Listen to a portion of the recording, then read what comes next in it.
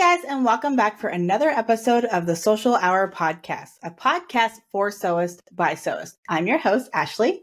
And I'm your host, Bethany. And on today's episode, we have Amanda joining us. Hi, Amanda.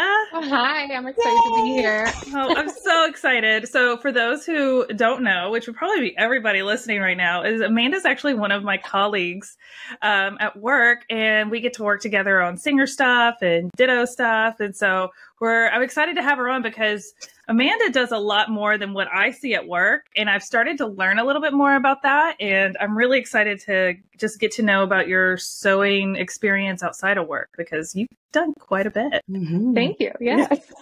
So it's quite a journey to share. So. I know. You sent your bio over and I was messaging Ashley last night and I was like, I didn't know this about her. Like, this is really cool. Like, this is super fun. I'm glad we're doing this. And if you wouldn't mind, kind of giving people a little synopsis of who you are, what you do, and then we'll dive into like all you've done. Sure. So yeah, I'm Amanda. I've been sewing since forever. Like a lot of people, I have that story where my mom was a sewist. She made my clothes. She quilted. She still quilts. And she more or less got me into it just because there was a machine and there was fabric all around. But it wasn't until middle school and high school that I really started kind of sewing on my own.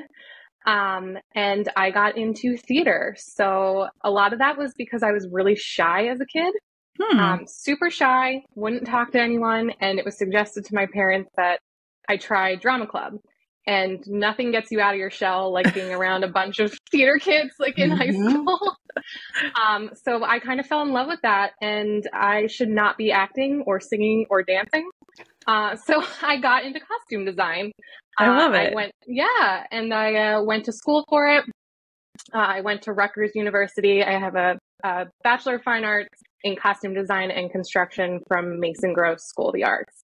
That's super cool. They literally like pushed you into the deep end, didn't they? Sure but did, look what it led you to do. Like that was a huge thing. So thanks, Mom and Dad. So you never know how things go. But yeah, I have been in costumes since I left college.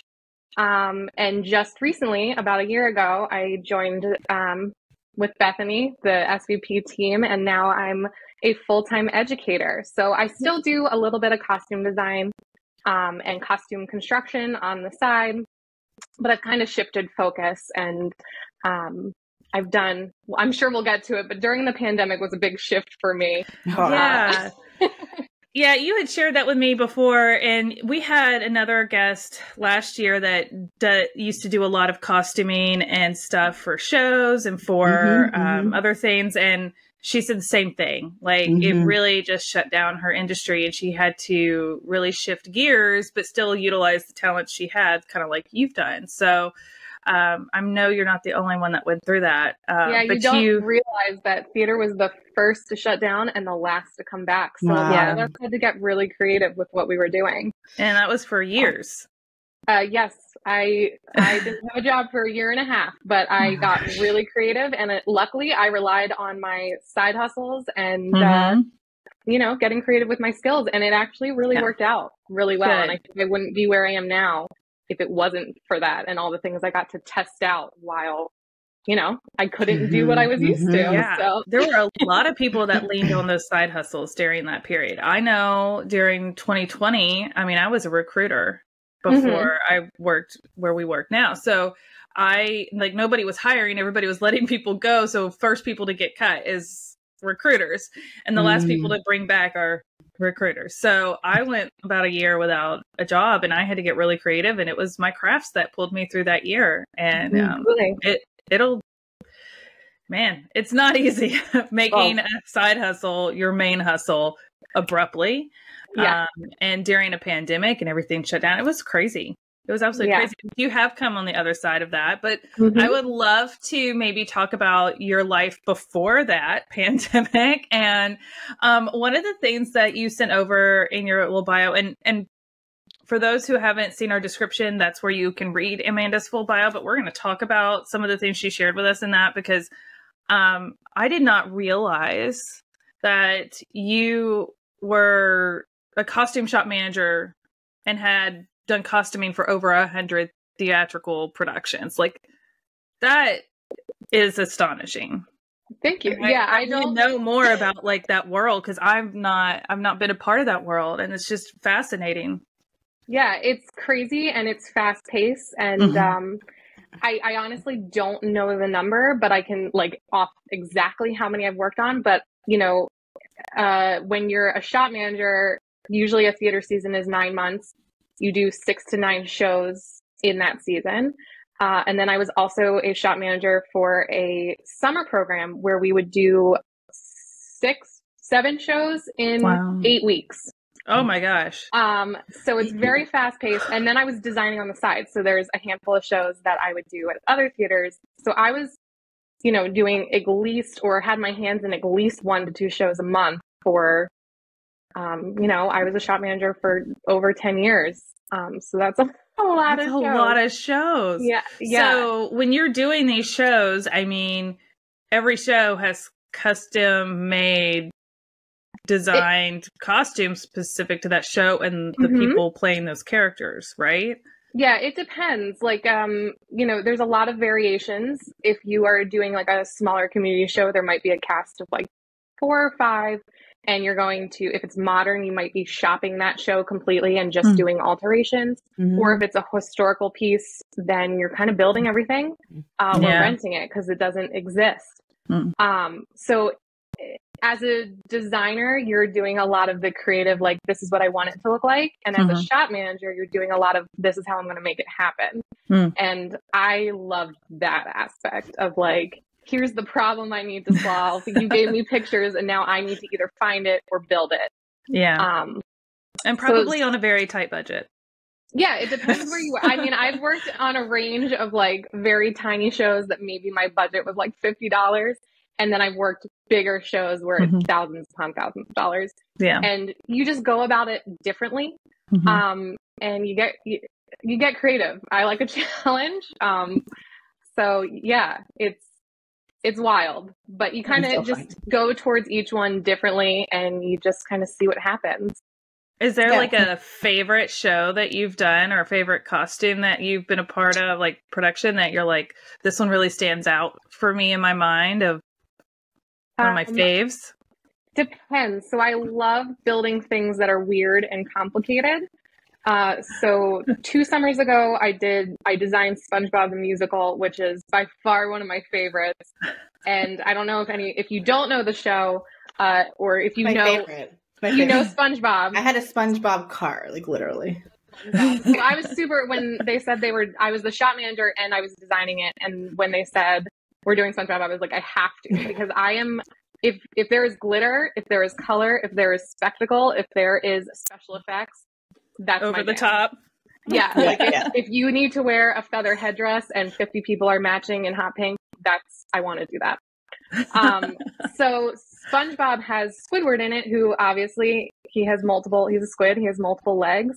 And I have to say, building those legs and pants to fit a 4-legged person is very complicated, but a really good time. That's fun. There's not a bonus block for that. No, there's not. That was like straight up engineering there, and I had a blast. That's so cool. Yeah, and if you check out my website, you can see pictures of it. But I want to share more. Something about being in costumes and the fast pace is I rarely shared what I was working on because I was just making stuff. You were in the moment. Stuff out. So like my goal for 2024 is to share more of what I'm doing. Because there's nothing out there about those legs that I built, but I have video of it. So at some point I will share it. We need to see that for sure. Yeah. And we'll definitely add some photos into our video. We'll put them on our blog post for this episode so you can see what we're talking about and because we can get some photos. Yeah. But that's wild. Those legs are built out of like PVC pipe and pool noodles and like, so I can share you pictures of that. I would love to see that. And you even said that like you enjoy like doing the special effects and making costumes suitable for like quick changes right off stage or, you know, integrating like lights, I think you said. When have you done that? That's super cool. Yeah. So with the quick changes, one of my favorite shows is called Souvenir, and it's a one or two people, but basically one woman show, and she changes 23 times in like an hour. Oh, wow. Oh my gosh. By far one of my favorite shows to costume and design, because it's just like, look how much fun we're having. Oh my gosh. But with the lights, my husband is a lighting designer, so we get to collaborate whenever I get to do a lighting project. So I've done at this point 3 lighting costumes for various theaters, and I always bring him on to help me.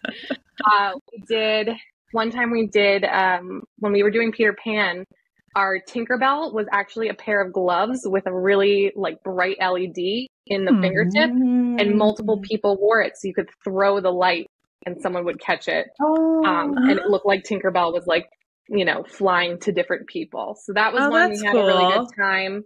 I did a star costume for Winter Wonderettes, and that one was just a full star.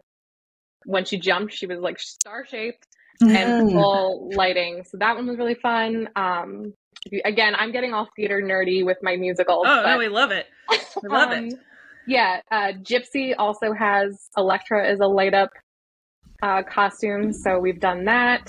It was like a bikini with lightning bolts all on it that lit up. So yeah, a lot of fun with stuff like that. And again, I love that challenge of like, and the technology of lighting for costumes is getting better and better. Like there's a lot of fun. Before it was like this super, it used to be this super bulky thing. When we did, again, this gypsy costume, when we did Electra and the lights all over the front, she had to wear a giant battery pack on her back. And she was again wearing heels, and like the battery pack was too heavy, so we had to like battle with your like center of balance, right? Yeah. But now like you can get, that was years ago, but now you can get battery packs that are like, we could have just put it in the bra. So like the technology is getting really cool, and there's a lot of stuff to play with there. So that's always super down cool for things like that. Yeah.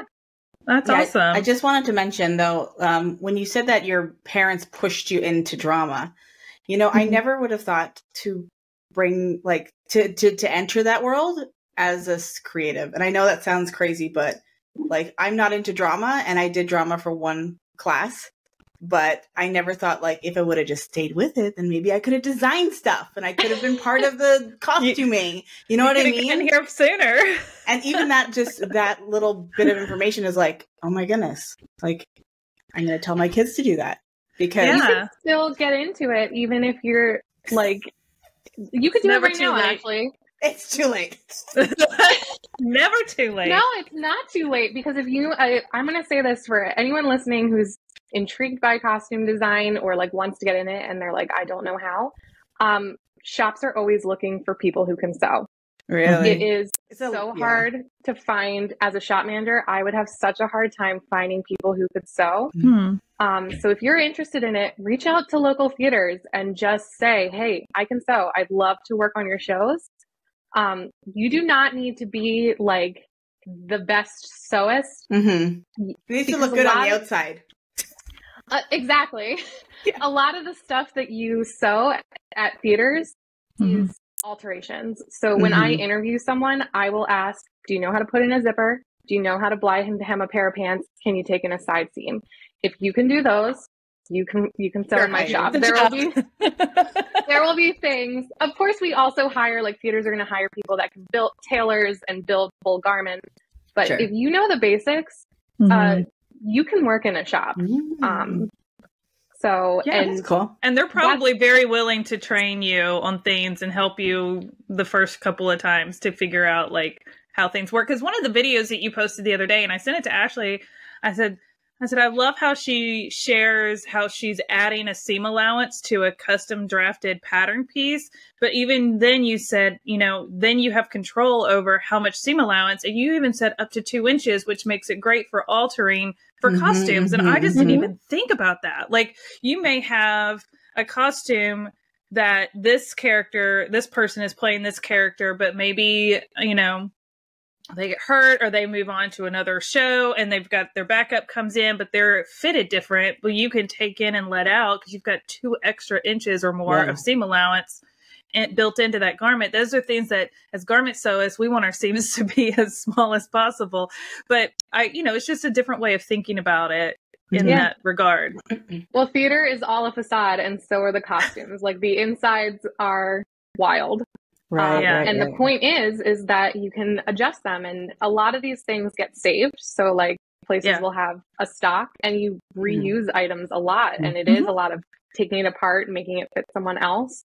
I got really good at fitting all kinds of body types too, which I'm really proud of. Like that's a great part of costume design is you're fitting all different types of people, all different shapes of people. Yeah.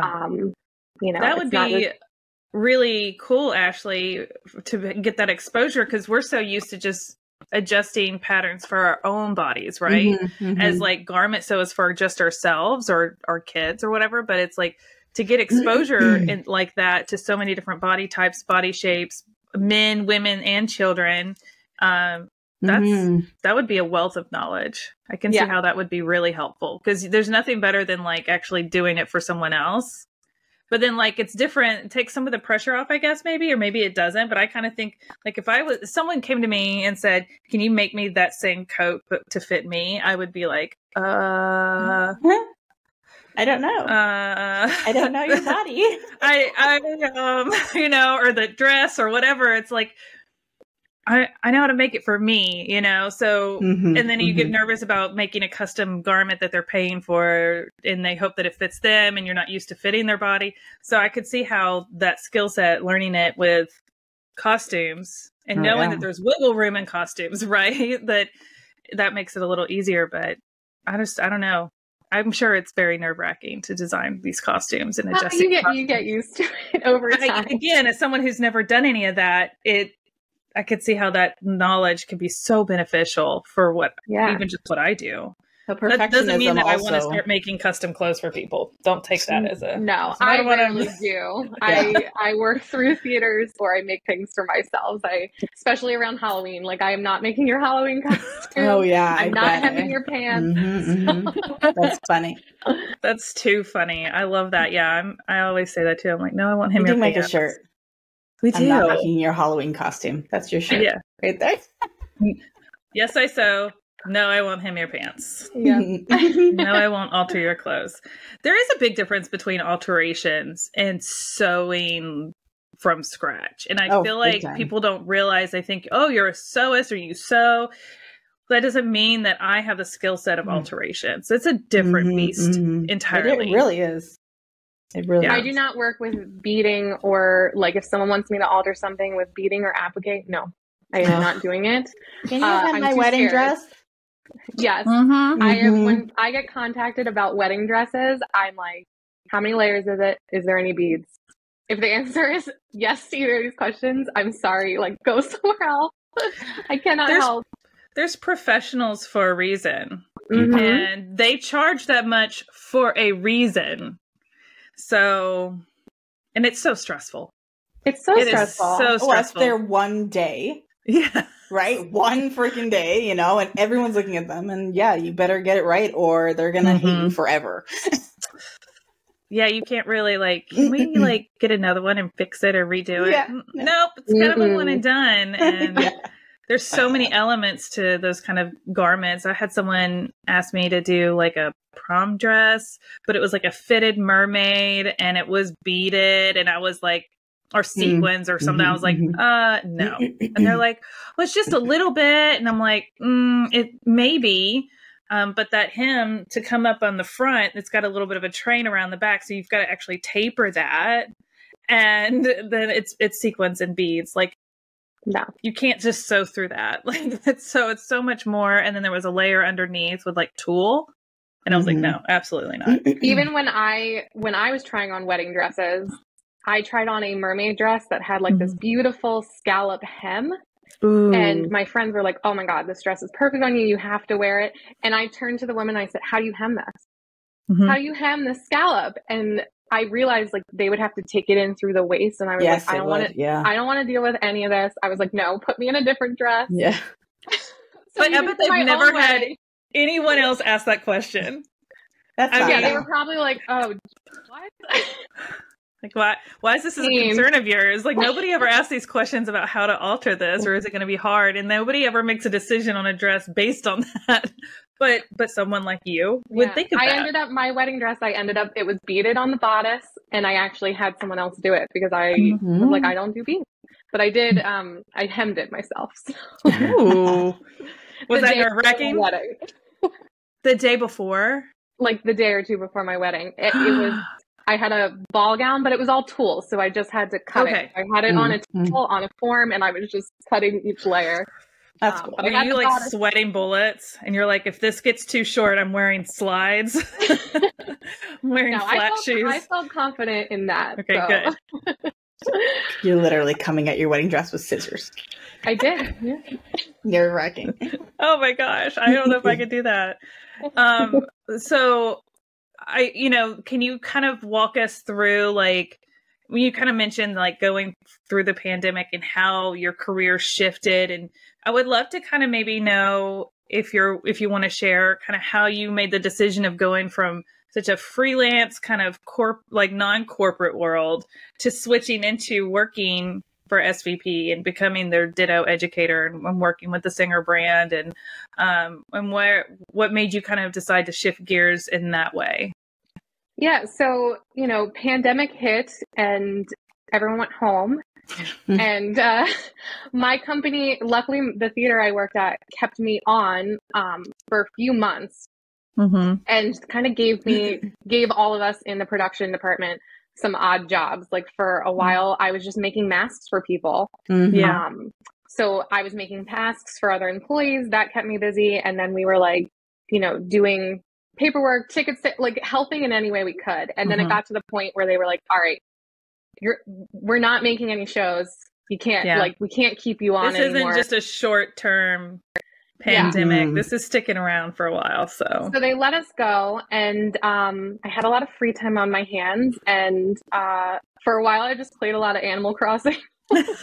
And just like came off and was like the rest of the process. You have to process that, because that's like a traumatic thing, because you this has been your world for so long and your kind of identity and your passion, and then for that to just get cut off, it's like, what do I do with my hands? What do I do with myself? So there was a little bit of that, but there was a lot of mask making, and I actually designed my own mask pattern.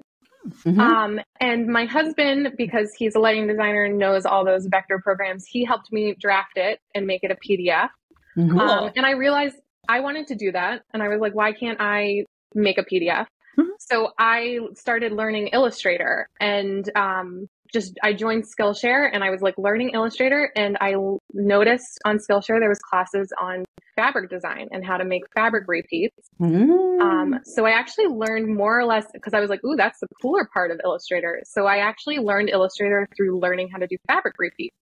That's super cool. So yeah, I kind of just pivoted by accident. Like it was just like, as creatives, we're always wanting to learn. I am always, I'll see someone online like tufting a rug, and then I'm like, I want to make a rug. Yeah. Oh, I so want to learn how to do that, but it's oh my gosh, that machine is like cool. So satisfying to watch, and then they shave it down. Yes. And I'm like, sign me up for this. But I need to find like someone who does it and teaches a class, because trust me, expensive to start. Priced it out of how much to get all the stuff, because it's not small stuff.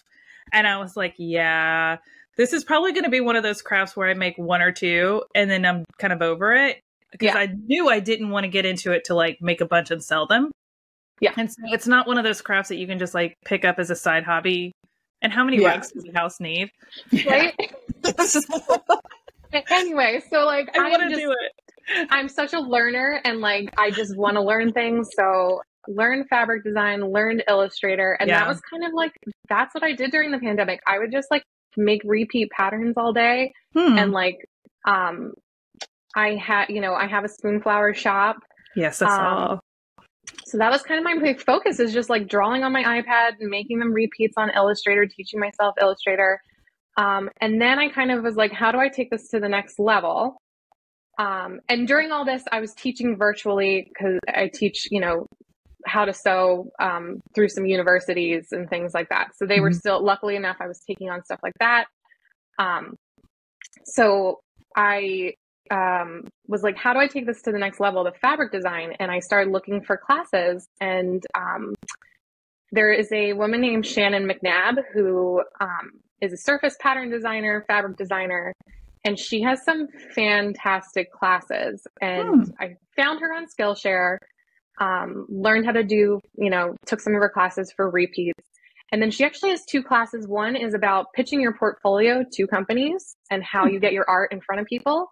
That's and cool. Then she has another class that's all about contracts and negotiations. Oh, I feel like that's the hardest part sometimes. It's like, I've got the talent or I've got the skills, but now what? Like the business side of being a creative, right? Anyone, even if you're not into fabric design, her classes are fantastic and will give you the confidence to just start talking to companies. So I actually put a fabric design, surface design portfolio together. I added stuff to my website. And then I just started cold emailing companies, my designs, and just being like, hey, I'm a fabric designer. Do you want these? And I actually got a license through Ink and Arrow QT Fabrics for a design. And that was a wild process because a lot of times when you design fabrics, you design them in collections, and fabric companies want to produce a collection. Well, the one they landed on was a one-off design. It was just I had done it for, I think it was a spoonflower challenge, but it was just cats coming out of like gift boxes. Which is definitely my style. Like I love like little animals and cutesy stuff. And so I did that, and they were like, we like this one. Does this one have a collection? And I was like, no, it doesn't have a collection. And they were like, cool, can you make it a collection in the next few weeks? And I was like, yes, I can. Sure.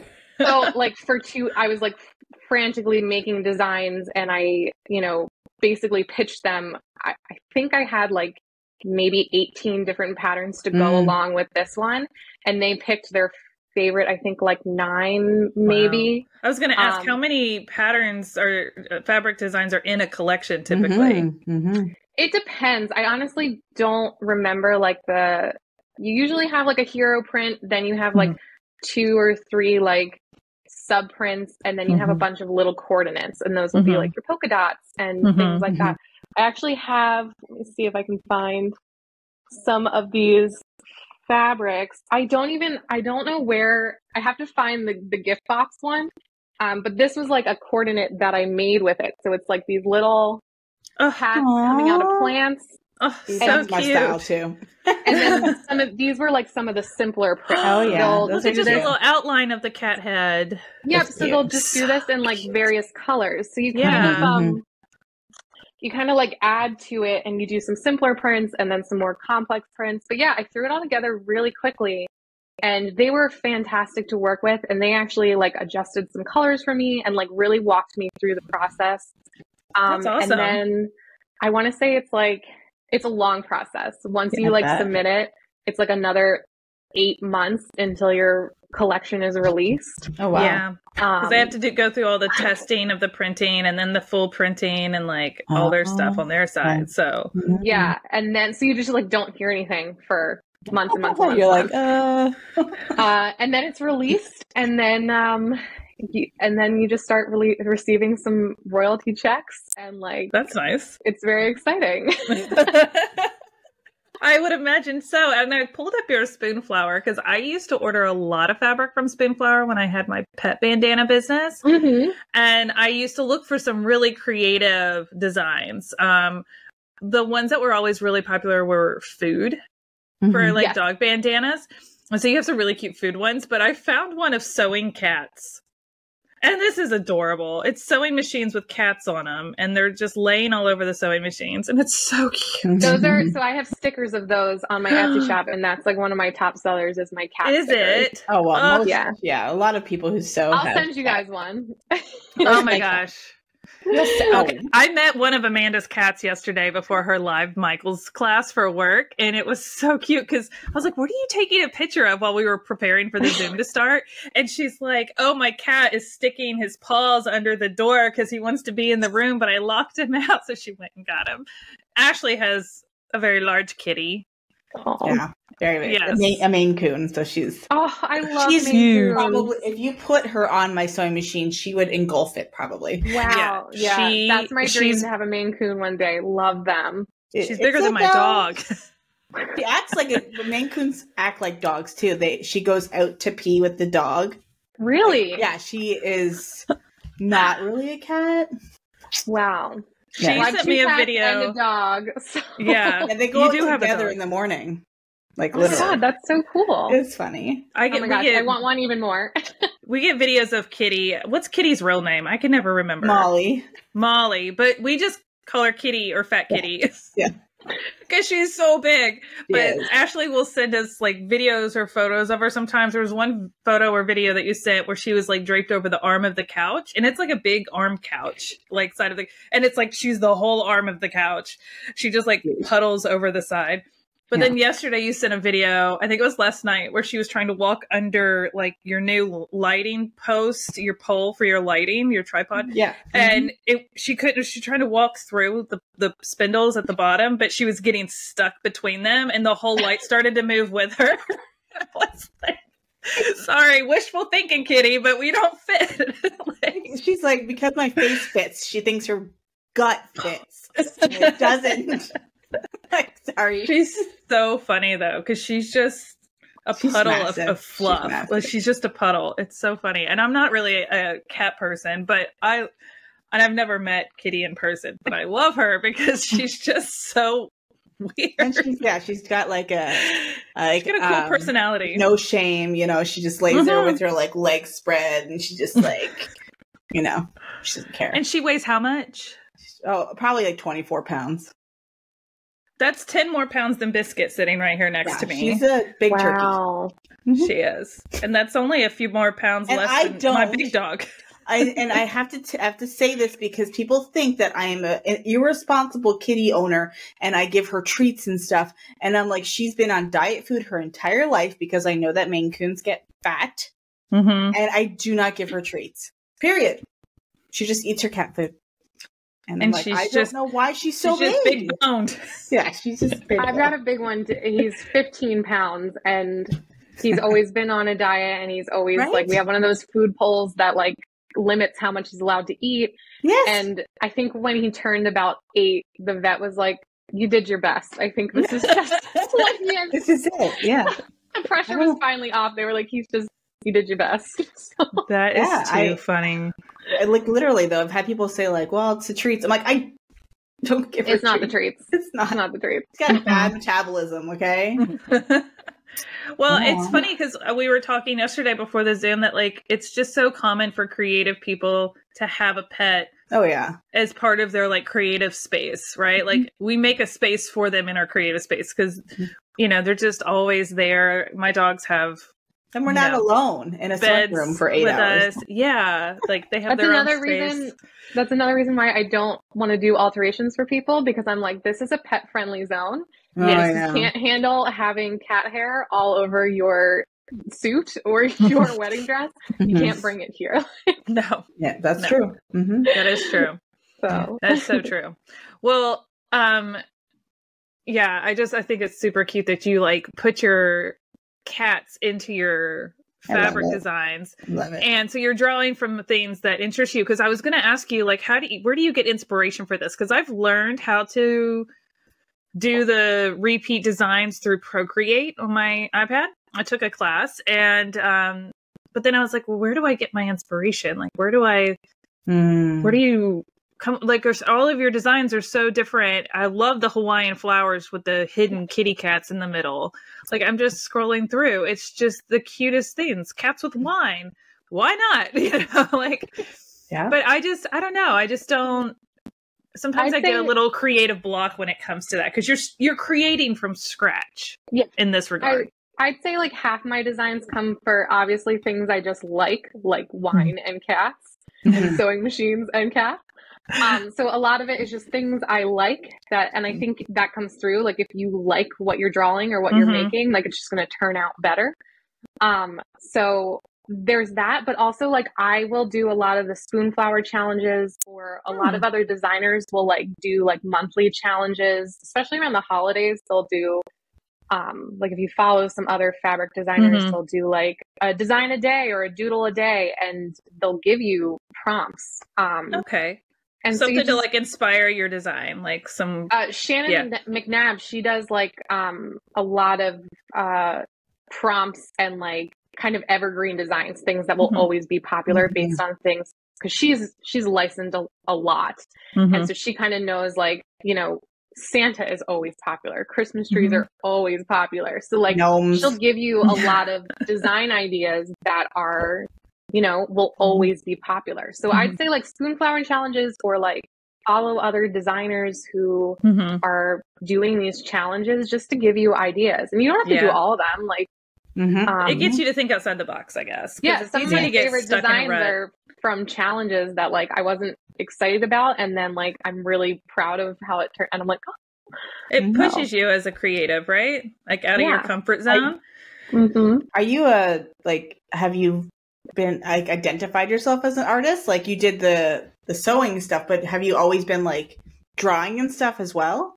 Yeah. So, and to add to my other list of things that I've done. So, because I'm like, am I able to do this? Or like, I don't usually draw a lot. So, yeah, I drew as a kid. That was, again, being very shy. I loved a coloring book. I would just be the kid that I wanted my mom to buy me art supplies. And so I would always be in my room just drawing and doodling. I got really into, like, remember Sculpey clay? I loved making little creatures out of Sculpey. And wildly enough in high school, so I did a lot of fine arts in high school. And I actually got into woodworking, and I did a bunch of like wood sculptures. So I've always been like a very fine arts background. And when I was figuring out college, I was like, again, in theater, in drama club, but didn't realize I could like make a career out of it. So I was like, I can't do theater for life. And so I considered, just because I liked art, I was going to go to school for graphic design, just because I was like, I think that's what you do when you like art. That was like the only thing I could think of. It's so hard at that age when you don't understand like the real world, to decide like which path is going to take you. Like when you think of like art, like doing like what were you calling it? I'm sorry. I just had a brain fart. No, like plays and stuff, drama club. Why I couldn't say drama club right now, I don't know. But anyways, like when I think of that, and when most people think of that, they probably think that you're performing, you're singing, you're acting, you're dancing, and not everybody wants. But there's so much that goes into making those things happen, and behind the scenes, that you don't have to be the outgoing performance or can carry a tune to be a part of drama club. And you realize that when you kind of got put into it and learned that you can. Well, I like to sew, and they need costumes. Like, you wouldn't have thought to go into that with that mindset. You probably just assumed, like most people, that you have to sing and dance, you know, or something. Yeah, exactly. So it's learning to look at things differently, or looking behind the main facade, right? Exactly. Like I actually applied and got into Savannah College of Art and Design, and I went for graphic design. And about 6 months in, I was like, this is so wrong. I hate this. I miss theater. I miss my theater friends. What am I doing? So I actually dropped out of school and moved home and like got a job at a steakhouse. And while I like reapplied for schools, and I ended up going to Rutgers for costume design. Wow. So it just goes to show like you can do whatever. And like, I think one of the silver linings of the pandemic for me is like, I still love costume design, but I was kind of stuck in it, and I wouldn't have realized that there's other things I could do with my skills until I was forced out of it. So like I would have never designed my own fabrics. I wouldn't be an educator now if I hadn't like been forced to be like, oh, you sew, but I can't do the thing I've been doing with that skill this whole time. So this is when we through that same process.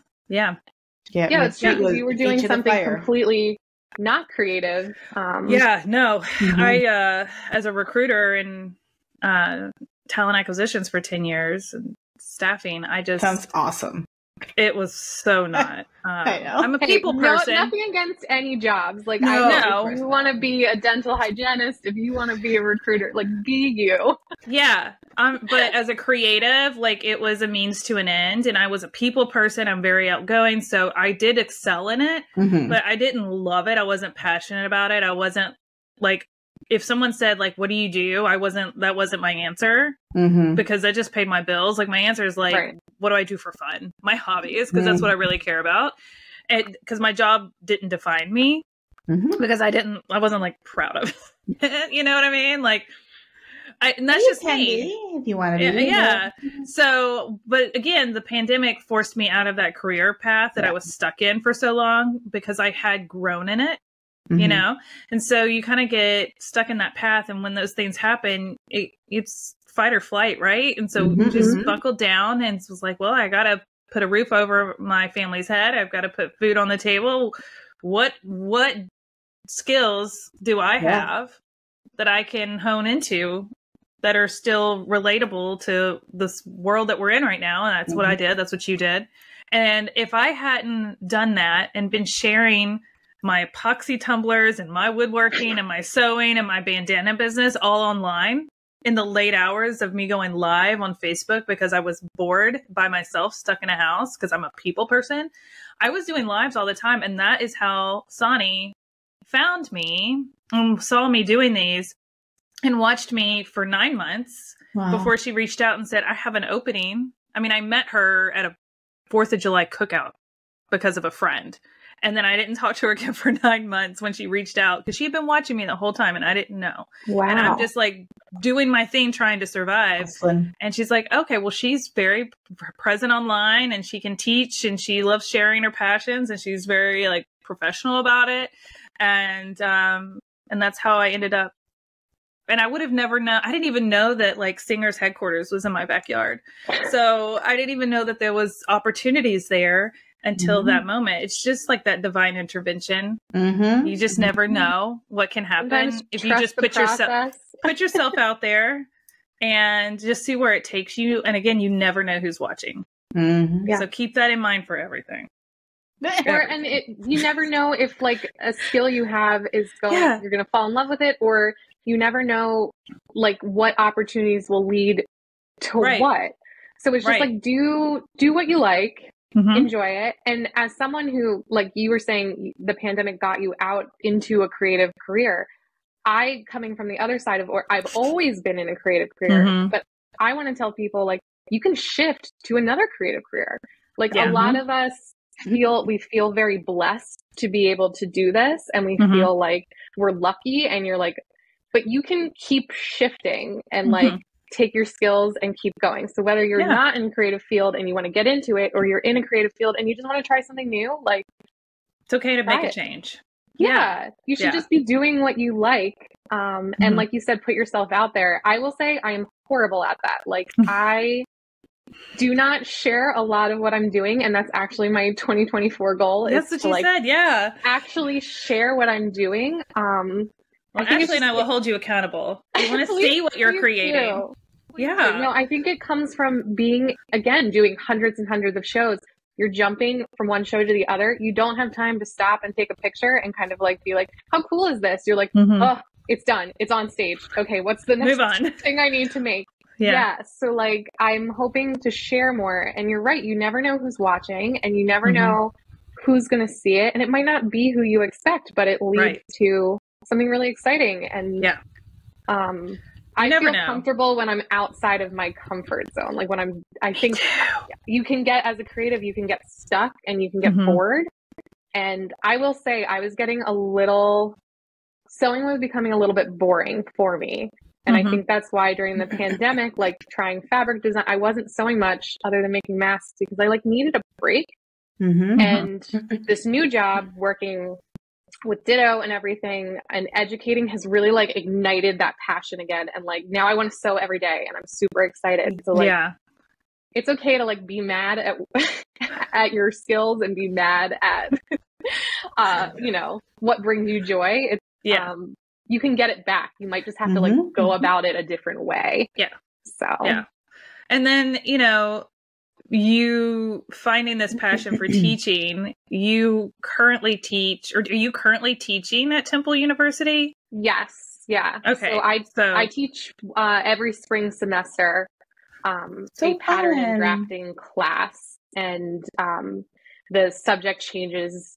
So it kind of follows the students through. So I've had the same group of students basically for the last 3 years, and a bunch of them are graduating in the next year or two. But each class kind of builds on their skills. So the first one you would take is just drafting and draping. So it's a lot of draping for women's wear, and then making that a pattern, and learning how to make mock-ups. And we end up with like a historical gown made out of muslin. It's kind of like first class. And then last year was men's tailoring. So we made blazers. That's right up Ashley's aisle. Like she would love to learn all. Yeah, I do. She's really getting into that more, and like has the books and studying it all, and she gets real nerdy about it, and I love it. If you are a nerd, like if you are a math nerd, or you like I'm not, or you like, and that's where I struggle. But yes, structure and interfacing and pressing and so fun. She likes the details of it, and I'm just like quick and easy and dirty. I don't care. Well, yeah. If you talk to us like last year, like if you said like what do you prefer using, like Bethany would say knits, and I'm like woven. Woven. I'm a wovens girl too. I'm making a change. Yeah, I am making a change. And I think I'm changing a little bit. I lately have been liking the knits, but I think it's now that I work from home, like I like that comfort. Yeah, for sure. But I prefer. I just don't like ironing. my first garment that I'm releasing is a woven, so it's a little nerve-wracking. You'll get there. It'll be fine. Mine was a woven, but it was a circle skirt and it's stretched with elastic. So yeah. Gathered. Yeah, it had stretch. So it's really cool that you're teaching. I have to ask, have you ever considered like recording and putting out a full course that people like an online course? Because I would be your first student. Yeah, I think, well, let's talk about it, because maybe you'll have some ideas for me. I have ideas. I don't know how to go about it, and I don't know. And I think a lot of us who post things on, again, I don't share a lot, but I'm trying. So this year I'm going to put more on YouTube, little bits. But I think, a lot of us have that feeling of like, well, someone already has one out. So like, no. What do I teach? And I know, Ashley, you said it on your podcast before. You're like, whatever, you'll do it differently. Just put it out. So like, I'm trying to channel that. You might relate to them more too. Yeah. Everybody learns differently, and your teaching method might resonate with other people that other methods don't. And at the end of the day, one thing that Ashley and I feel like we've really come to realize in the pattern designing, pattern drafting world is that no two companies put out PDF patterns in the same method. Our size charts are different. Our grading rules are different. Our approach to patterns and instructions are different. And because of that, I feel like, and we've learned different methods on just drafting patterns from different resources. So there's so many different ways to get to the same end result. So I think like for me, the one thing that I've struggled with in my learning this past year, I love learning how to use Illustrator. I've loved learning how to create the digital files. My struggle is getting my 3D designs in my head into a flat pattern piece. I struggle with that transition from 3D to 2D. And the way we were taught in our course was to just design it right there in Illustrator without having done any sort of mock-up originally or draping or anything. And I went to school for fashion design. So it's like, that's how I learned, was paper and fabric draping and making paper pieces. We never learned the digital side because that was 20 years ago. But now I want to learn the digital side. Corel Draw, just saying. It's how do we combine those two elements? And I realize I can't drop the physical element of the design process, because that is how my brain works, but that's not how we were taught. And so I think where you might be able, because you do the Illustrator side too, but you do the draping side as well. It's like, how can you teach someone to to do both sides and bring them together. I feel like I could learn so much from you. Oh, and I know I'm not the only one. Can we have private lessons actually? Yeah. You know what? We're going to take this offline, guys. Sorry. Bye. Thanks for listening. Well, we got a new goal for 2024. Have Amanda teach us how to sew. Total draper. Like I need to drape it. I can flat pattern. I do not like to. So how I do it is I drape it on the form. I make it into a paper pattern and I take photos and then put it into Illustrator and then trace. Start manipulating. Yeah. So I can totally make a video on how to do that. Yes. Well, that's how I feel like it could be a whole course. And you and I will definitely, the three of us will talk offline because I feel like, and I told this to Ashley when I learned this about you, just the smidge that I knew, I was like, I feel like she knows more than I realize she knows, and she could be a really good resource. Like an iceberg. I said I'm a quiet one. I know. I mean, I feel like when we went to convention in the fall for the Husqvarna Viking Epic 3 launch, you and I really got to spend more time together there, and we got to know each other more. And I was like, there is so many more layers to the onion that is Amanda that I want to get to know. So I was so excited when you said you wanted to be on the podcast, because as coworkers, we only know so much about each other. We really just deal with work stuff together. And you're not in Nashville. You're in Philadelphia. Oh, wow. Closer to me. Exactly. Yeah. So I'm like, I don't get to work with you beyond just work stuff. We don't get to build that rapport in the office kind of thing. Yeah. So it's like, this has been fun getting to know more about Amanda, who's on my team, who I get to work more with now. So, I mean, we've done some Ditto stuff together. So you do our Ditto education.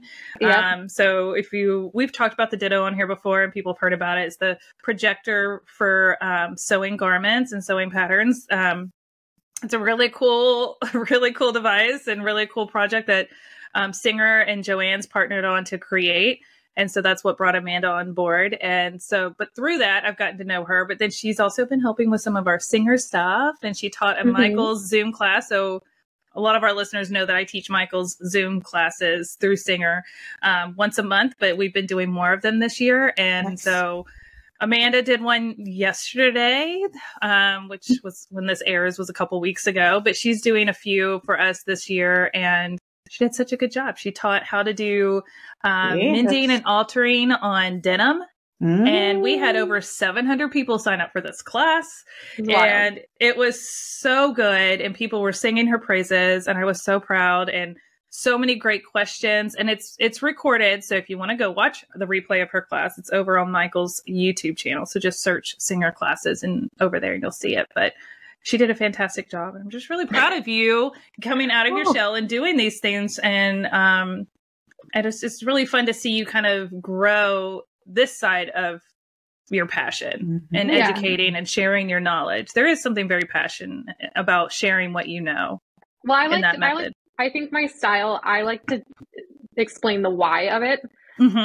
Like, this is why you do something, not just like, here's how you do it. I think that comes from like my sciencey brain. And also I very much believe that if you understand why you do something or what the rule is, then you know how to break it. So like, that is very much when I teach, I have a lot of students when I get the question, well, what if I just do this?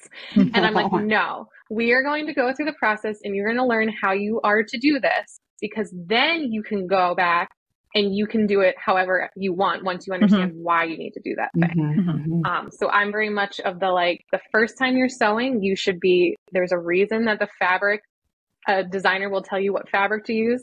There's a reason there are instructions, follow that, do that for your first one. Because if you don't, you're going to waste fabric that you were excited about. It's not going to turn out the way you wanted. I'm going to get discouraged. Disappointed. Exactly. Yeah. So your first one, we all know the first thing you sewed is absolute trash. And that's okay. And you just keep at it. And then once you get, more confident, then you can hack things. You can do the wild stuff. You can pick a fabric that maybe isn't correct because you know how to handle it and how to shift it. So I try to explain when I teach the why of everything. So then you can go on and do whatever you want with that information. Well, without having that foundational knowledge, you don't have a baseline to work off of, right? Like, you don't know what you don't know. Right. How I live by, like, you just don't know. Yeah. So it's those best practices, right? Of sewing, whether it's techniques and methods or even just caring for your machine. And people hear me harp on that all the time. So, yeah, it's just really like, this is why I really have encouraged people this year. And we talked about it in a previous podcast of how important it is now that we're kind of post-pandemic to get out there, take an in-person sewing class, even if it's at one of your local craft stores. Sign up for like a sewing 101 basics if you're new to it. Get to know your machine that way. There's probably elements to your machine that you've never touched because you don't even know what they do. And some people, like creatives, do better by having someone sit and show them versus reading a manual that it comes with. And I get that. So I'm really encouraging people this year to go take an in-person class. If you don't have one in your area, sign up for one online because there's still those great resources. But building that community of sewists in your area that you can connect with and join my sewing club or, you know, whatever. I mean, it's just, that's how you learn. Like I learned foundation paper piecing a couple months ago in my sewing club because we met and I really wanted to learn it. And one of the girls in the class, in the club, she's really good at it. And so I printed off an easy pattern from Etsy and I brought the stuff and she showed me how to do it. And I don't know that I would have figured it out as quickly and as easily and enjoyed it if I hadn't had that one-on-one time with her to show me hands-on. So there's still huge opportunities to connect with people in person and sew together and learn from each other. So that's just, I want to do that where I live now. Like because leaving the theater world, like I'm not with my costuming friends on a day-to-day basis. And I do miss that. And now I'm, 2 years ago moved out to the burbs and I kind of want like, working from home, it can be very isolating. I was going to ask you, sewing friends are far away. So has that been an adjustment of going from working in a very hands-on creative shop with other creative people to kind of feeling very isolated in your sewing room? Well, I will say, as someone who is always and has been secretly shy, for me, it's I enjoy it and I embrace it. You're like an introverted extrovert, right? You're one of those. Yeah, that's the way I am too. I would say I'm that way too. I like my social outlets, but man, I really love just wearing house shoes all the time. Going home. Well, and my husband works from home too. He's like across the hall, and sometimes he'll come in and talk to me, and I'm like, "Wow, I'm working. Why are you in my space?" Get out. So only pets allowed. Only pets allowed. So yeah, no, it's definitely been an adjustment, and I will say it's not as like magical. Like some of that magic of like, wow, I work from home and I don't have to wear shoes, like wears off when you realize you're not with people. Sure. Yeah. So like I get excited for meetings now. Like because I just want to talk to people. And I think now that I'm a little more settled in this job and I kind of know what I'm doing, I want to kind of, like you said, reach out to people locally who sew and kind of like build a base of people. And I'm taking on more side work, like working for theaters I had worked in the past and just building stuff for them, not necessarily designing, but building. So I get some of that social aspect and getting to talk about sewing with people face to face. Yeah. There's something really fun about it. I mean, it's people who get you and like get what you can like nerd out about. You speak our language. I was just going to say, you speak the same language. Like talking about like, are you a wovens person or a knits? You can't have that conversation with like, a lot of people. Like they're a basket? What? Like, are you weaving? Like, what are you doing? Yeah, I agree. And so I think my last question for you, Amanda, unless Ashley has something else she wants to ask you, is you kind of shared one of your goals for 2024, but with it being the beginning of the year, do you have any other goals that you are kind of considering or wanting to work towards this year as well? Maybe a course? Yeah. Maybe you need to write that one down. I know I need to shift that. I think I want to produce more PDF patterns. So I want to, have more things out there, which you two know from being in it deep, that it is a lot of work. Yes. So I want That's not a lot of work. So I want to get more of that out, and again, share more and educate more. And I think I just haven't decided how to go about it yet. Like a course seems daunting and again, like a lot of work. Like Ashley and I have talked about it. Don't eat the pizza at once. Just one slice at a time. One day at a time. So I think right now, like for the first half of the year, I just want to, get more on YouTube, get more on Instagram, just show people that yes, I can teach you. Yes. And then maybe second half of the year, I can start thinking about a course and know that you have Ashley and I to tap into as like support, like, because Ashley and I have talked about doing courses, but again, it's like, it's a lot of work. But I think if you collaborate with the right people, you can, as a group, a collective, put your knowledge together to create something together. So that might be an opportunity. And then it may not feel so daunting to try to do it all by yourself. You know? I think also this is something that I think a lot of people resonate with. When you're in the creative world, you feel like an imposter, even if you are confident in your, like yesterday for that Michael's class, I was nervous and I have hemmed millions of pants and I have like literally half of working in a costume shop is fixing holes because actors are really hard on their clothes. I bet. But I was nervous because like, you're like, is someone going to tell me that I do it wrong? And then you're like, everything I've been doing for the last, for sure. So we all have imposter syndrome, no matter what level you're in. And honestly, it's not until you do something like this, where you're talking about your skills, that you're like, okay, I think I know what I'm talking about. Like, maybe I have enough background to rest on, but I think we all go through it of that, like, well, maybe I just don't have the confidence to do it. But you're right. Like I do. We all have it. We all have something to share and there's a million ways to do things. So yes, I will consider a course. Well, and how boring would it be if we already knew everything there was to know about sewing? And we never would be know. Bored and we would move on and we wouldn't even do it. So that's the other thing I always have to remind myself. And I tell people that all the time is like, no one person knows everything about sewing. And there's so many think you know it, then you shouldn't be doing this because you'll never learn it all. Well, and there's so many different ways of doing the same thing too. Like I may have a different approach to this kind of seam and you may have a different approach to this kind of seam. But as long as we end up with the same stitching result, like again, there's two different, but I knew my way, you knew your way, and that's okay. So we could still learn a new way from each other to do the same thing. And that's cool. But I have to remind myself a lot of times, like, okay, I don't know everything. But because I don't know everything doesn't mean that I can't start working towards putting things out there with what I do showing your way of doing it. Yeah. Exactly. So I don't let it hold me back or use it as an excuse to not teach or share. Because it can be very overwhelming. Keep that in my brain of like, yes, I'll put it on a shirt. That excuse, I'll wear it. That's my costume. My whole YouTube channel was based on I learned something. I made a video. That was literally all I did was I would learn something and then I would be like, here it is. I didn't learn everything. And then, okay, now I'm going to take pieces. I literally, like, I just made this or did this like yesterday. And now I'm teaching you. But you didn't know. Exactly.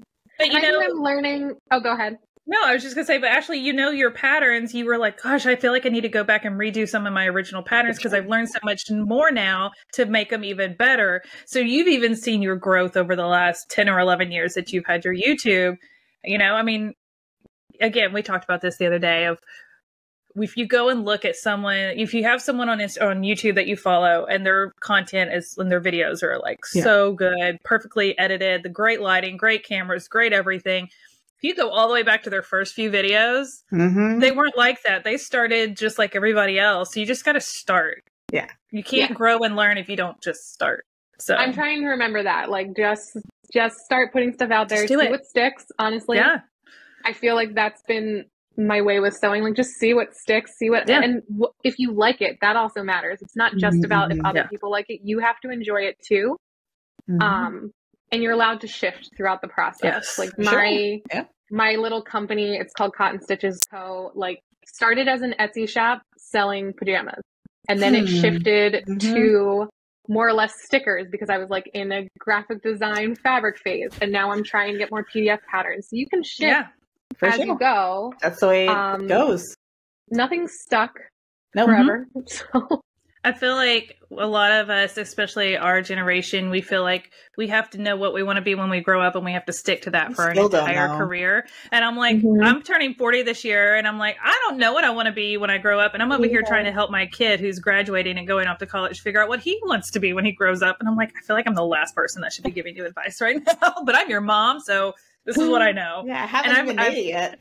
I know. And I keep telling him, I'm like, look, whatever you want to do, I'm going to support, like he's got a creative side, but he's also very analytical. So he's doing computer programming, and that's a world I do not understand. So I'm supporting him in any way that I can, but I'm giving him permission to try things that he doesn't have to have it all figured out. If he gets in there and decides this is not what I want to do, okay. Like, don't force yourself to stick with it just because you had this focus for years.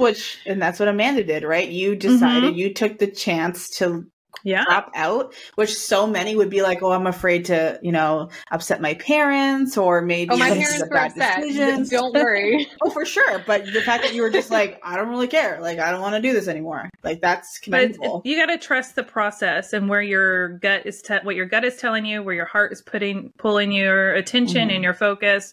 The talents that you were given. So I'm glad that I was forced out of a rut of doing the same thing that I had been doing for so long so that I could find a balance between like a corporate job and a creative space.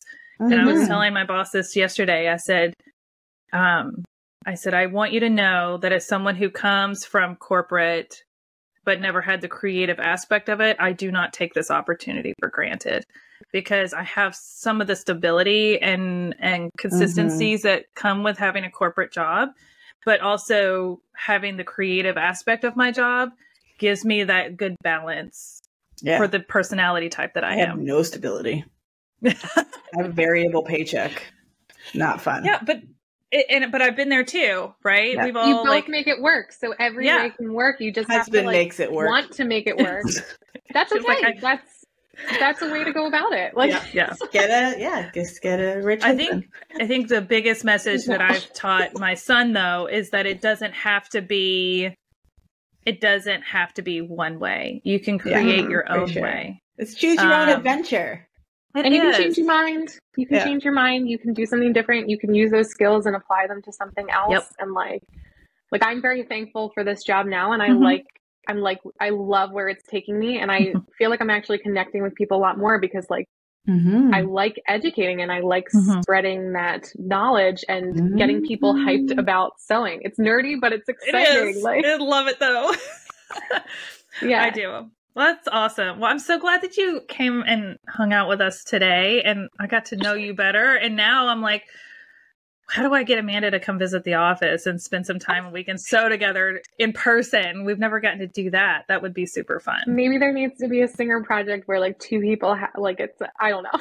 I'll see what strings I can pull because I think we would have so much fun, like drafting and creating and we'll see what happens. Well, thank you for joining us today. Thank you for having me. This was so much fun. I'm glad we could be your first podcast. I know. Well, I hope I inspired and excited people. So. You definitely have. And for those that are listening, in the description and over on our website, you'll see links to Amanda's socials, her websites, her Spoonflower fabric design. You've got to go check those out. Her Etsy shop, her pattern shop, all the things that she's doing. And all the things that she's going to be doing this year.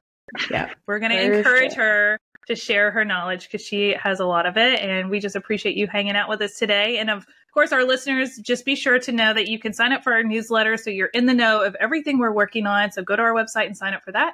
Be sure to subscribe to our YouTube channel because we have that over there. We love to get your comments on our podcast every week over on our YouTube. And until next week, happy sewing. Bye. Bye.